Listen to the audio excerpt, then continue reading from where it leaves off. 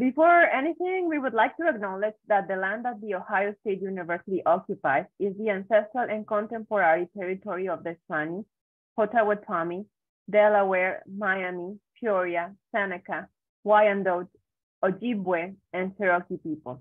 Specifically, the university resides on land ceded in the 1795 Treaty of Greenville and the forced removal of tribes through the Indian Removal Act of 1830.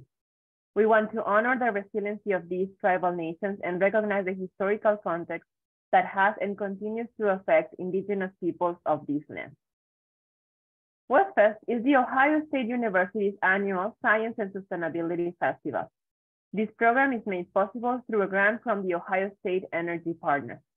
I'm Monica, and I'll be behind the scenes making sure everything goes smoothly. If you share about WestFest on social media, please use the hashtag #OSUWestFest.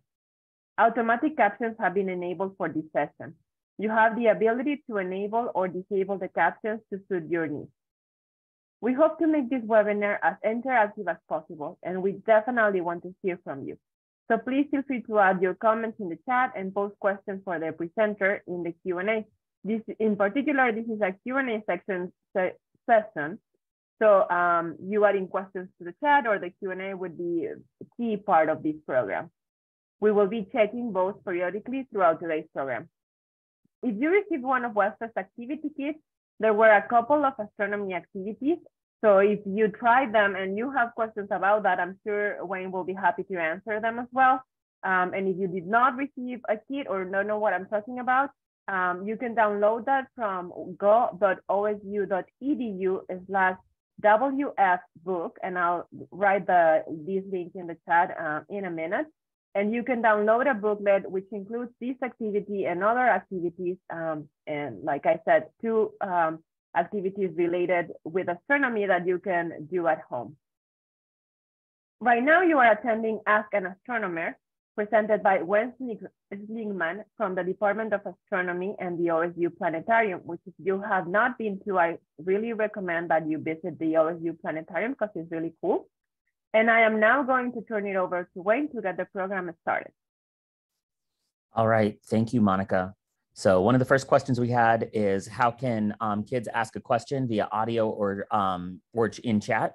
You are welcome to do either. I can read the chat or read the Q&A and answer the questions, or if you want to use the raise hand feature in Zoom, we can allow you to speak. So that makes it pretty easy. So first questions, this is who can stump the astronomer? Because I think there's a prize if you can stump me. And this happened on Monday. There were questions at least about the space program that I did not know the answers to right away. So, hey, you're going to get stickers. All right, here we have some questions. So I'm going to allow you to speak. So go ahead and tell us who's asking the question and then ask your question. My name's Irina, and I want to ask, how was Neptune created? Hi, Irina.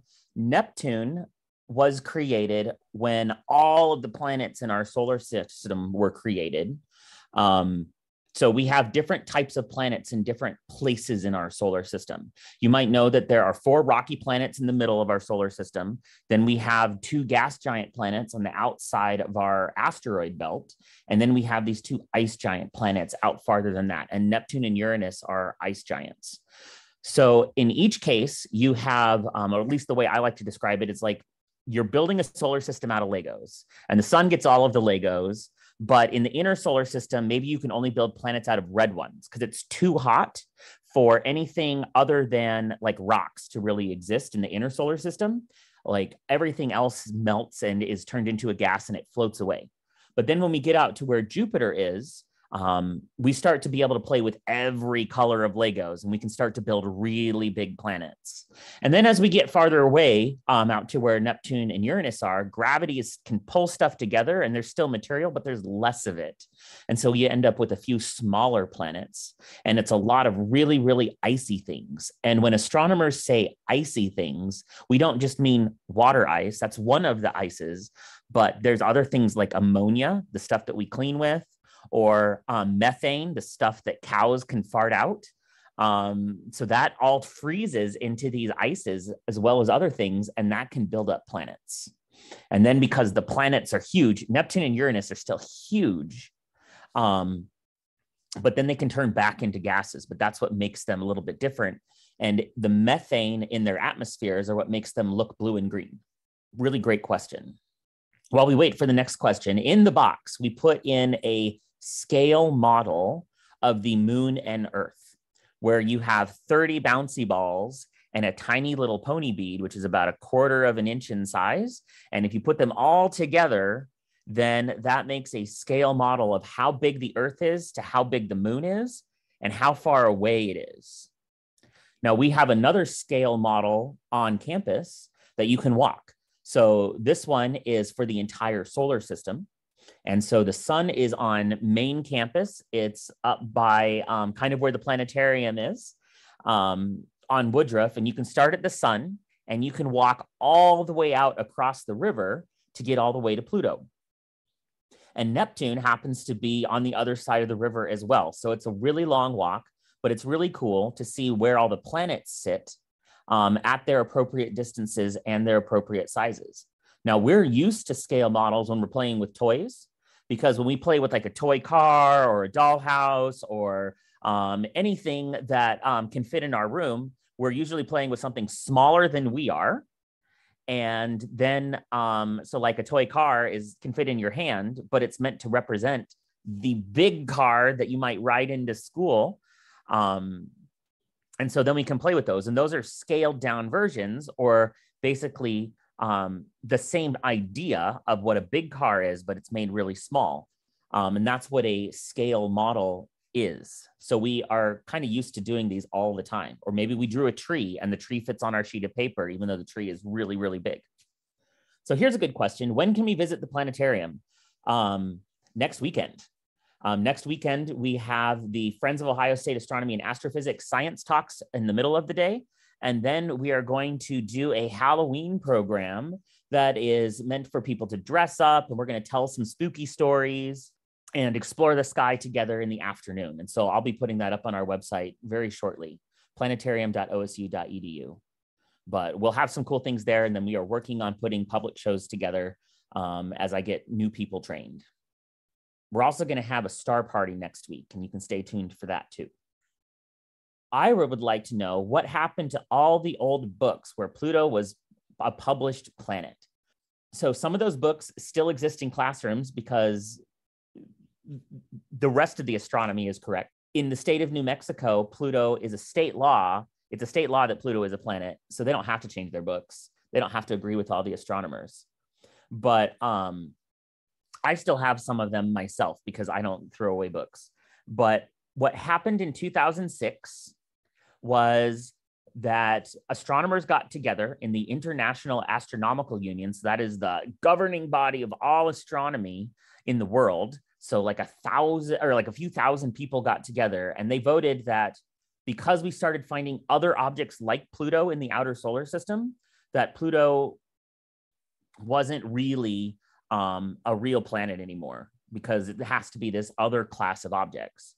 And we have been fighting about it ever since. I'm team planet, and there are other people that are team not planet. And I think there's kind of some arguments both directions. And that's where the interesting piece is, because the definition is pretty bad. If we moved the Earth out to where Pluto's orbit is, then the Earth couldn't be a planet either. So it's a really interesting and open question. And if you plan on pursuing astronomy, you might be able to help answer it of whether or not Pluto should be a planet or not. So here's another question. What classes did you take in school to become an astronomer? So I didn't know I wanted to be an astronomer until I had already pretty much finished my undergrad. So that's college. In elementary school and middle school, I really loved science. And I read a whole lot of books on science. I read space books. I read ocean books. I read volcano books. I did all sorts of things that were about basically every kind of science that there was. And I loved it. And then in high school, I took biology, and I knew I was going to be a biologist. And then I took chemistry, and I knew I wanted to be a chemist. And then I took physics, and I became a physicist. So it wasn't really a choice. I just kind of got excited about what I was studying right then and forgot to change. But then physics started getting more challenging, and I wasn't interested in the types of questions that physics was solving. So I decided that I wanted to explore astronomy, where I was interested in those classes, or was interested in those topics. And so the classes I took were a fair bit of physics and math. And sometimes it's hard, and sometimes it takes a group of us to learn material, so you don't have to learn it all alone. But then afterwards, I went to graduate school and took a whole lot of astronomy classes, and that's what helped me get to where I am today. Really great question. And for anybody that wants to know, I was in school for 26 years. That's a long time to be in school. Is that from kindergarten, or is that? From kindergarten through my PhD, 26 years.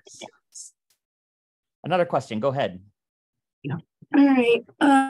Would you die if you would land on Neptune, Irina? So good question, Irina. You would, because there's no surface to land on. So while the big planets in our solar system, this includes everything outside of where Mars is. So this is Jupiter, Saturn, Uranus, and Neptune. We don't really think that there's much of a core, because the planets are really big. And so they stir up all of that material that would be part of the rocky stuff that could settle in. And it moves around inside the planet in these big loops that we call convection. So you would, like, let's just say that we could hover at the cloud tops, and then we started like going down farther and farther. Well, as we go down farther and farther, just like on the Earth, we have like air above us that pushes down. And that's what we call atmospheric pressure. And as we go farther and farther, that pressure eventually would squeeze us until we basically crushed. So it wouldn't take us long to get stuck on Neptune and get hurt. What do I think about aliens? That is a pretty awesome question. So this is an opinion versus, science fact.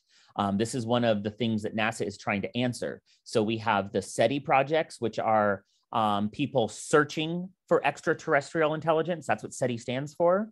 So we're listening for radio signals. We are trying to explore exoplanets to see whether or not they have signals for, or like life signatures in their atmosphere. So like for us, that would be oxygen in our atmosphere, tells us that there is life on the planet Earth. And what NASA is trying to do to explore Mars. Did Mars have life? Or does like Jupiter's moon Europa, which has more liquid water than the Earth, does that have life?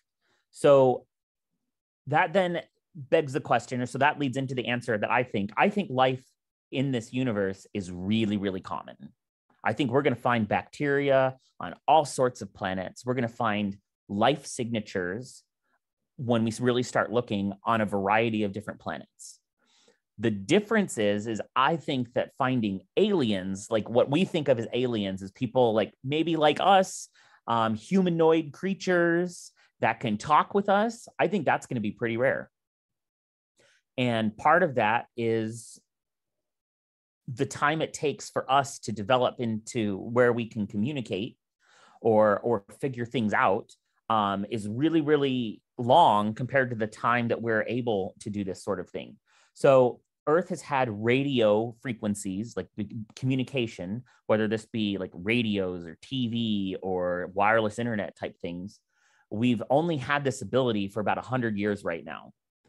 And the Earth has been here for 4.5 billion years. So if it took us 4.5 billion years to get to this point, and we're only broadcasting out into the universe for maybe a few hundred years, because we are getting better and better at like pointing all of our communications in, so it takes less energy, it's going to be really hard to find aliens. But are they out there? I believe there's other sentient thinking creatures elsewhere in this universe. What's so special about the new famous telescope? That would be the James Webb Space Telescope, or JWST. What's fun about that story is I was supposed to be in graduate school, and it was supposed to launch my second year, and that didn't happen. So I've been waiting for this for a long time. But what's so special about it is the fact that it's the first, or it's the largest space telescope we've ever sent to space. So the Hubble Space Telescope is 90 inches in diameter. So that's about and it's about the size of a like city bus or a school bus. Whereas the James Webb Space Telescope, the sun shield is the size of a tennis court, and the mirror itself is 6.5 meters across. So that's really, really big. And they had to fold it up, all of this stuff inside of a nose cone of a rocket. And so we needed technologies to do that. We had to develop all of this stuff just to get it into space, let alone make it work. And what's cool about the JWST is that it works in wavelengths of light that we cannot see with our own eyes. So it looks at infrared light. So the stuff that we feel is kind of like heat when we're next to a fire, or when we're outside and we feel like the warmth from the sun, that is infrared light hitting our skin and being absorbed. It's the same type of light that we glow in when we turn off all the lights in the house and we put an infrared camera. We could see humans glowing because we're warm and we're giving off infrared light. So that allows astronomers to actually see through gas clouds, and we can see very, very distant objects because the universe has been expanding since it began. The universe is constantly expanding. And as it expands, light gets stretched out. So it used to be ultraviolet light, this kind of light that gives us sunburns.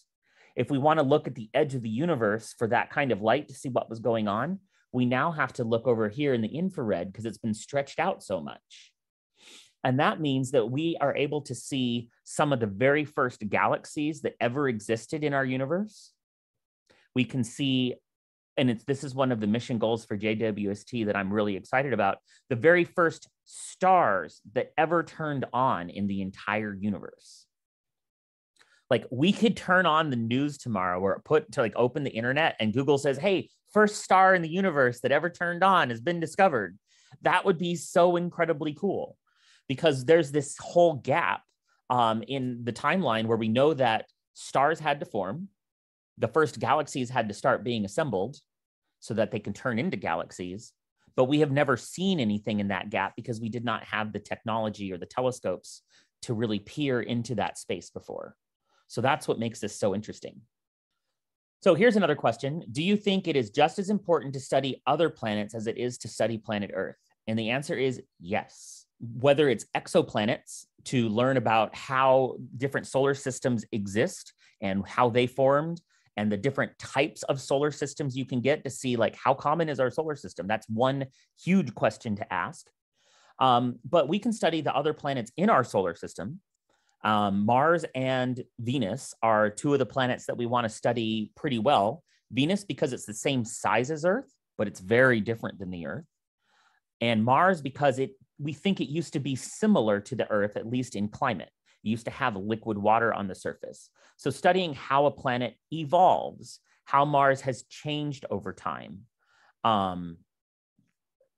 is really, really huge. So we can learn about climate cycles. We can learn about the history of the solar system. We can learn about what will happen to the Earth as the sun gets brighter and more luminous.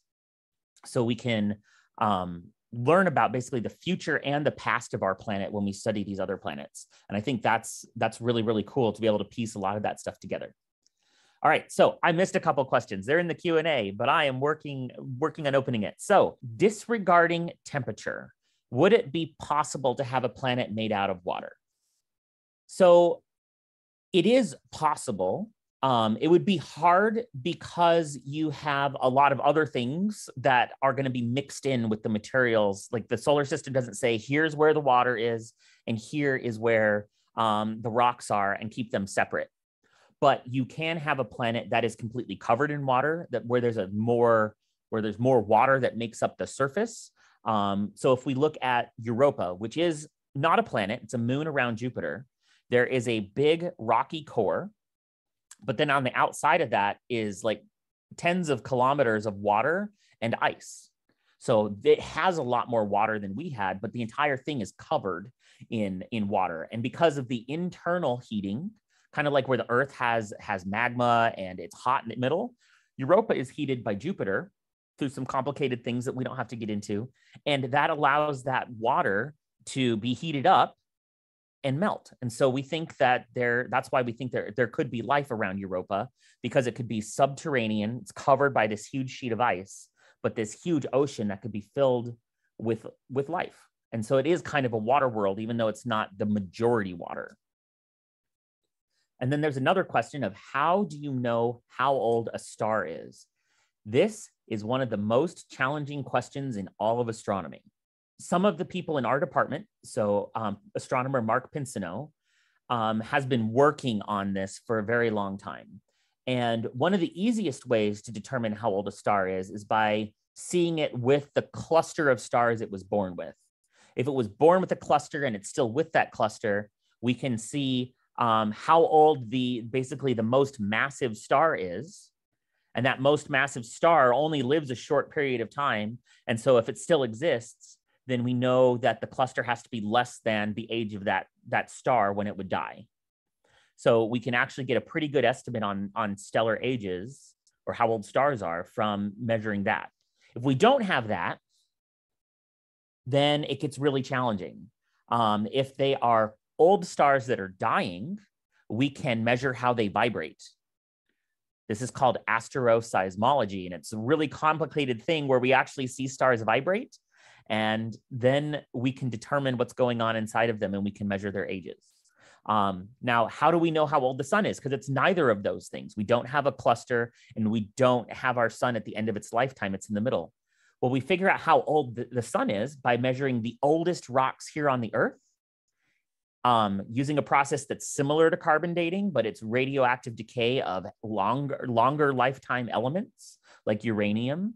And then we measure those same things in meteorites and other rocks around the solar system. We try to figure out the longest time that these rocks have been here. And that tells us when the solar system had to start forming. So it's really, really complicated to figure out how old individual stars are. So that's an awesome question. Okay, here's another one. How many galaxies are there besides our galaxy? So this number might actually change in the next few months when we get more and more data from the JWST.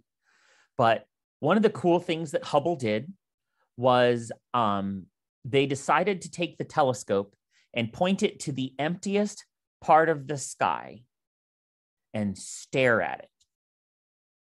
Now, that seems really weird, where we're taking a part of the sky that astronomers thought that there was nothing in it at all, and we stared at it for a month. Imagine using a space telescope that costs a lot of money and then staring at nothing for a whole month. People thought it was crazy, but then when we actually looked at all of the pictures we got back and added them together, we found 10,000 galaxies in this small patch of sky. It's called the Hubble Deep Field and the Hubble Ultra Deep Field.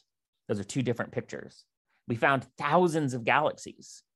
It's amazing. It is absolutely incredible that there were all of these galaxies. And that's where we were like, okay, so if we take that postage stamp, that tiny little spot on the sky, and we multiply it across all the other spots on the sky, so 10,000 times a lot of spots, we end up getting something like 10 or 100 billion, other galaxies in our visible universe. So this is only the part of the universe that we can see. And each of those 100 billion galaxies have 100 billion or more stars. And out of all the things that we have discovered so far with exoplanets, we think that most of those stars have planets, one or more. So there's another 100 billion planets in 100 billion galaxies. So the chances of there being life elsewhere or us discovering things that we don't know anything about is really, really high. These are awesome questions. All right, I see another question. When was Neptune discovered? So I don't want to just tell you when Neptune was discovered. I want to tell you how Neptune was discovered. So Neptune was discovered in, I want to say the 1800s. I don't remember the exact date. I'm a bad astronomer at that point. So good job, you stumped me. But how Neptune was discovered was using math. They would go across the sky and they were watching Uranus move across the sky. Uranus was discovered by William and Carolyn Herschel. And they were watching it across the sky and it's doing its small little orbit. And then people were like, wait a second, it's not in the right place, just by a little bit. And it just so happened that Neptune was in the right spot when Uranus was discovered to, over the next decades, cause gravity to slow Uranus down by a little bit. So it was in the wrong spot. And people were like, well, I wonder what else is out there.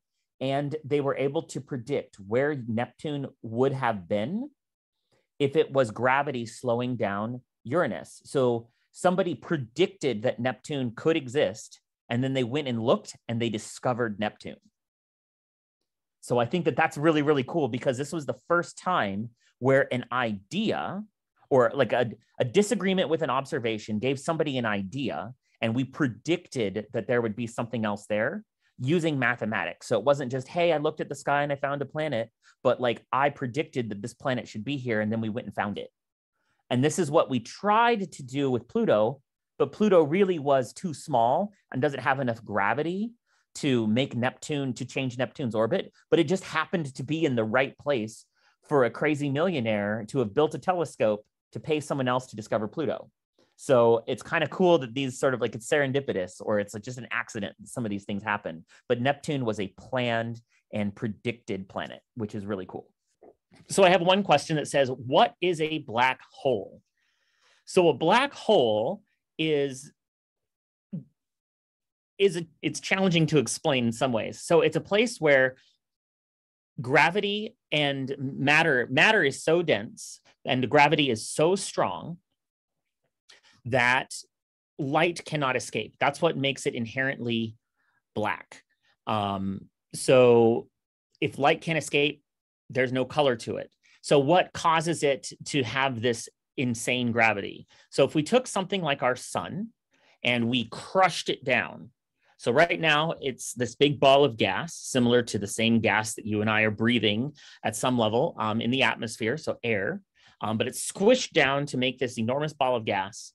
And if we let the sun, if we just crushed it farther and let gravity win, and the sun wasn't supporting itself anymore, it would shrink down to about the size, or it would shrink down to about the size of a city, but it would have the density of an atomic nucleus. And that's what we would call a neutron star.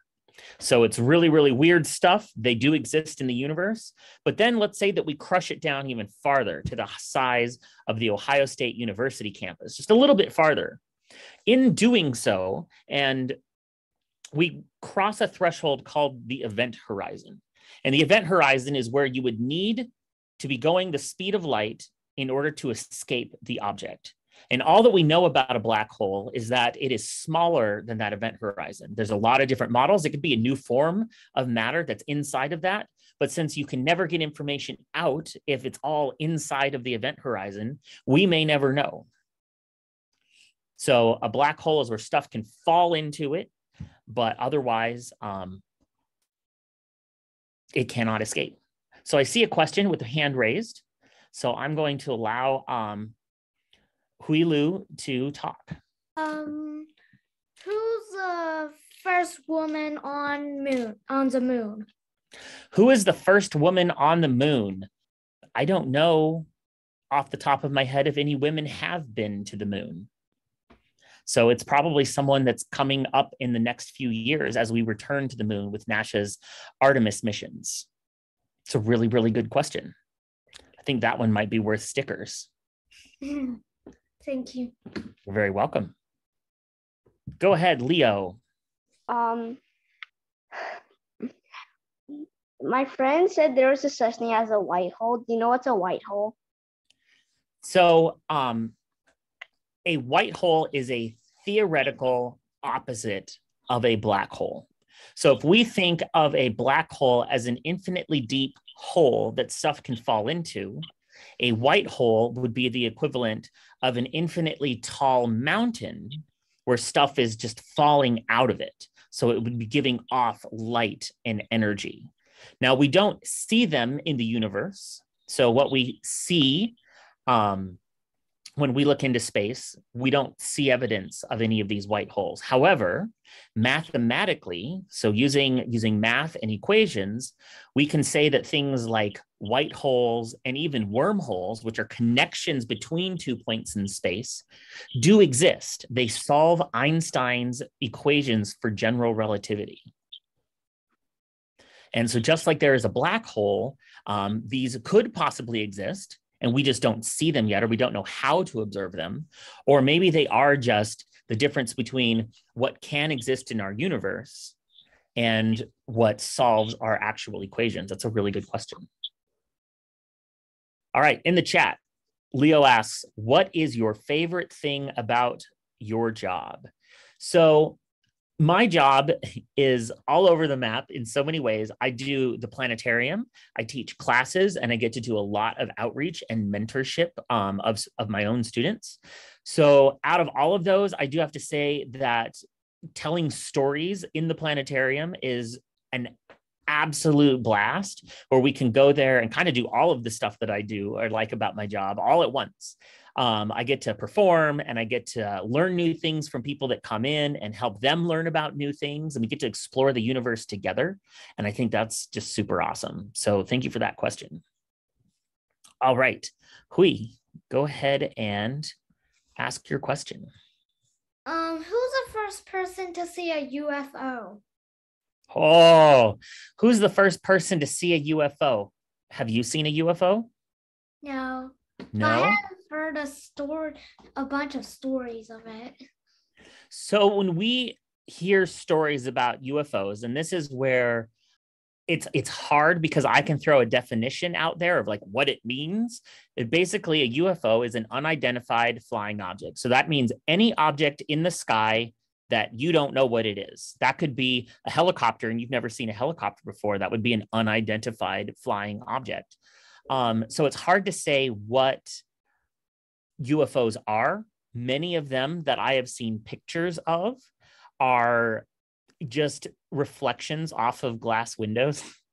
So it's a little bit crazy to think that they were up in the sky, but a lot of it is just, I saw some lights and I didn't know what they were. So nowadays people have drones that are pretty common. And so I get calls about people that see drones all the time. But there's another cool thing that all of us can go outside and find, especially in the winter months. So there's this star called Sirius. It is near the constellation of Orion with the 3 belt stars in it. And Sirius is the brightest star in the nighttime sky. So the sun is the brightest star in the daytime sky, and Sirius is the brightest star at the nighttime sky. And it's so bright that it can actually shine through our atmosphere when it's really low to the horizon. So like think sunset time. But Sirius is bright enough that you can see it near the sunset. And just like the glasses that I told you about that can break the light into all the different colors, our atmosphere also breaks light into its different colors. It acts like a prism. And because stars twinkle due to the atmosphere, and it's broken up into different lights, people think that they see police lights sitting in the sky for hours when this star is on the horizon. And so a lot of people call me about UFOs that they see whenever Sirius is in our sky in either the morning or in the evening. So who saw the first UFO? I have no idea. That was definitely a stumping question, but you can go out and see a UFO and it will likely be just one of the brightest stars in the sky. Thank you. You bet. All right. So I see 2 more questions. How can I be an astronomer? So the best way to be an astronomer is to go outside and look up. There's a lot of ways that you can do astronomy, even at home. So if you want to become a professional astronomer, you need to do pretty well in school. So you need to take math classes, and in high school, you should take a lot of science classes.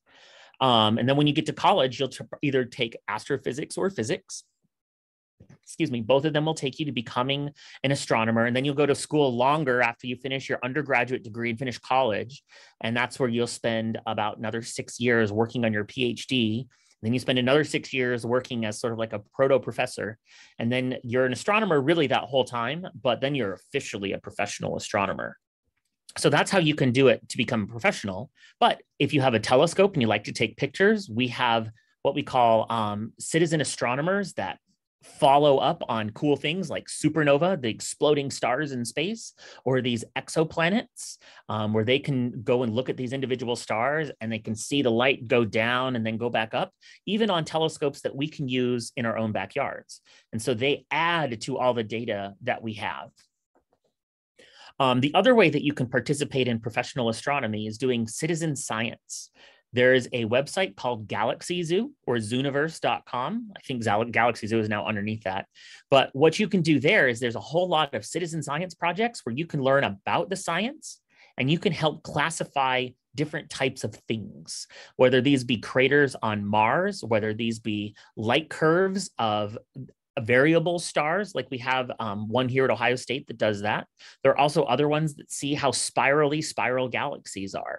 And you are contributing to all of the science that we're doing, because no one person can observe 10 million galaxies, but 10 million people can observe a couple galaxies each.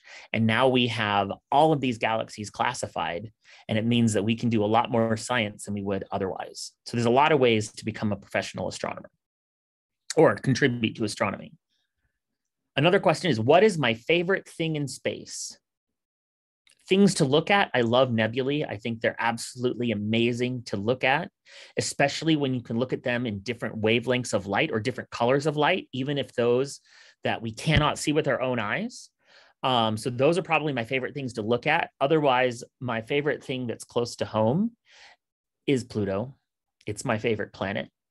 And I happen to be from the state of New Mexico, where Pluto is a state, by state law, is still a planet, even if the rest of the astronomers say no. So Pluto is my favorite planet. But that leads us into two questions that have shown up in the Q&A. What has the Webb telescope found? So the James Webb Space Telescope is a successor telescope to the Hubble Space Telescope, and it is about 1 million miles behind the Earth. So it's about 4 times farther away than our moon is from us. And that's so that the Earth's light and infrared light specifically doesn't shine on the telescope and warm it up. So we're looking out into space and we're discovering distant galaxies that no one has ever seen before because they're redshifted, because the universe has expanded. So that means their light gets redder and redder and redder as the universe gets bigger. They're only visible in the infrared. So it means that we could not have seen them before. So that's a really cool thing that it's discovered. The beautiful pictures of nebulae and other things like that, I think, are just stunning as always. And then one of the things that I'm really excited about the Webb telescope finding is one of its mission goals, which is to discover the light from the very first stars. So the universe was born, and then it started cooling off. And so it started to create atoms and gas. And then there's this whole time where the universe was too hot to form stars, but it wasn't hot enough to do anything else. So it just sat there cooling. But then eventually it cooled off just enough that the first stars were born. And we have never seen one of these stars, but we know that they exist because you and I exist. And without those first stars, we would not have the elements to make our shirts or our faces or anything else. We need carbon and other heavy elements in order to make planets and people. So we know that these stars had to exist, and I am waiting for the discovery of the light from the very first stars that ever turned on in this universe. And I think that is just so cool that we're going to be able to see that in the next few years. Another really great question is, what is a nebula? So a nebula is a cloud of gas, and there's lots of clouds of gas in space. But what makes them beautiful, the ones that we take pictures of, is that the fact that they're hot. So if we have young, hot stars in these nebulae, they give off a lot of ultraviolet light. So it's the kind of light that gives us a sunburn and stuff like that. So it's not good for us, but it's really good at making hot gas and making it glow. So when we look out there, we can see gas that is glowing, and that is usually where stars are either being born or they just died. But a lot of the ones that we look out there and see, like the Great Orion Nebula, is a place where stars are currently being born. That's an awesome question. All right, Oliver, you have a question. What's the brightest star? Ooh, the brightest star that we can see is the sun. So the sun is a star, and it is the closest star to us. So it wins because it's really, really close to us. Now, in astronomy, we make a difference between what we call brightness, which is what you and I see, and luminosity, which is how much light it gives off. So you can think about it. If I hold a flashlight up to my eyeball, it's really bright. But if I send you all the way across the football field and shine the same flashlight on me, it's not going to seem very bright at all. So distance makes a huge difference in how bright something can be. But some of the most luminous stars, the ones that give off the most energy, are going to be extremely high mass stars that are over 100 times more massive, made of more stuff than our sun is, and they will be 1,000,000 times more luminous.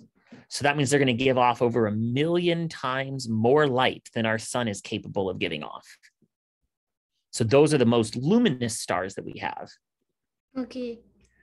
Great question. Ooh, good question, Leo. What is my favorite constellation? My favorite constellation is Scorpius the Scorpion. It is really big. Its claws are actually in the constellation of Libra. It used to be even bigger. And I love the fact that it is the same shape as we move around the Earth and learn about different cultural constellations. So if you've seen the movie Moana, the constellation of Scorpius is Maui's hook in the sky. Because if you're from an island nation that does not have scorpions and all you have is fishing around you all the time, then you're going to probably not pick some weird monster that you've never heard of, but instead relate a constellation back to the things that are central to your culture. So I love the fact that it is very bright, it's really big, and it's sort of the same stars, but they mean different things if we go to different places. Now, another question that Leo asks is, if the sun is a star, does that mean that every star looks like the sun? And that is a really, really good question. So the answer is kind of, and also no. So stars that are like our sun, they have the same mass and temperature, will look a lot like our sun all the time. Now, if we go to higher mass stars that end up being bluer because they are hotter and they give off a lot more light, they have different internal structures. And some of them do not have boiling gas at their surfaces. It's only deep inside of them. The outer part of the star is just still and quiet, and it's really, really boring. So they're actually, they would look different than our sun. And then you have some stars, like in the winter constellation Orion, there's the bright red star Betelgeuse, which makes up his shoulder. And Betelgeuse is a super giant star. So it's not doing what our sun does. It's not fusing hydrogen into helium. Instead, it's in the last stages of its life, and it's unstable inside of it. And that is allowing the entire star to puff up to be huge. And when I say huge, it means that the star itself is bigger than the orbit of Jupiter. So that means all of our planets in our solar system out to Jupiter, which is 5 times farther away from the sun than the Earth is, would be inside of Betelgeuse, which is insane. But this star is boiling and lumpy because it's just these huge areas that are just bubbling out of the star. And so it means that it looks wildly different than anything that we've seen in our solar system. And I think that's kind of fun, is that we get to go out there and we can study how stars change their shapes. We are just getting to the point where telescopes are good enough where we can measure the shapes of stars and see what is going on and see how they change. So that's kind of a cool thing. Oliver, you have a question. What's the brightest constellation? Oh, the brightest constellation is probably Orion, because it is the easiest to find in the winter. And I think it is the brightest overall of all the different stars there. Their average brightness is probably, at least the ones that make up the lines that we usually to make it shape, is probably Orion. It's a really good question. Okay, thank you. And then our last question is from Leo. What is the farthest star in space? So when the James Webb Space Telescope discovers those first generations of stars, those will be the farthest stars we've ever seen. Just period. The farthest individual star that we have seen, I don't know the name of it, but it is actually part of a really cool thing that's called lensing, where we have a massive, like it's made up of a ton of galaxies, cluster of galaxies that bends the light from distant stars and galaxies. And in that first picture we saw from the James Webb Space Telescope, we saw these arcs. Those are images of different galaxies that are really, really far away. And those arcs are lensed and sometimes magnified. So they're made to be much brighter and much bigger than they would be otherwise.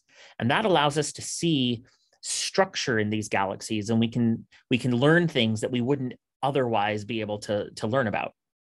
One of these galaxies happens to be in just the right spot that a singular star is lensed and made to be, you know, thousands of times brighter than it even should be, allowing astronomers to take a spectrum or split all the light up from this star that is at one of the highest or most distant galaxies that we have discovered. So I would say that that singular star, because we can study it individually, would be the farthest star that we have seen in space without looking at a whole conglomeration of billions upon billions of stars. So while I don't want to keep any of you too long, we have reached the end of our time. I do appreciate all the questions that everybody has, but I'll just answer this last question real quick. We found fossilized bacteria on Mars. We think that we might have found fossilized bacteria on Mars. So will we find life on the other planets? And I do believe that the answer to that is yes. It won't be on other planets, but it will be probably on the moon Europa that is around Jupiter, where there is a liquid water ocean that is currently in existence. And so we do think that that's probably one of the most likely places to find life in our solar system. Awesome question. All right. So before we take off, thank you for attending our program. We will continue with several virtual events through this weekend, Saturday, October 22nd. So there's still time to register for other programs if you go to our website, go.osu.edu/WestFest. If you have any questions about this event or, you know, any other astronomy questions that you might have that you really want to ask, feel free to email us as well.